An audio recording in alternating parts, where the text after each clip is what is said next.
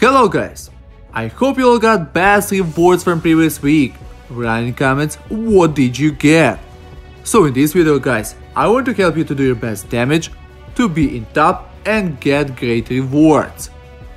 The best weapon was and is kunai. From equipments, the best are eternal equipments. If you don't have them, use Voidbreaker equipment. Only Windbreaker suit is awful. If you don't have some S equipments, here you can see the best common equipments. Just use the best what you have.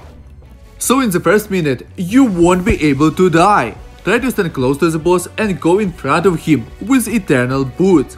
The Fire of Trail will definitely do some damage.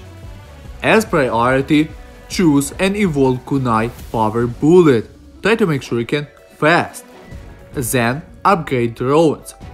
Ninja's Call upgrade if you don't have a good skill to choose. Another useful skill is Magnet. It will help you to gain skills faster.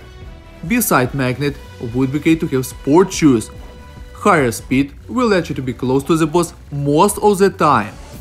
So after the first minute with Eternal or Full Metal suit, die, commit to suicide, because in another life you'll get increase in attack. Till the second minute, you won't receive enough damage to die again, so try to be close to the boss to do higher damage.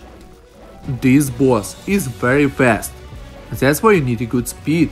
It will help you to do your best damage, because most of your weapons will hit the boss, not mobs. In the last minute, be careful and try to avoid most projectiles to not die.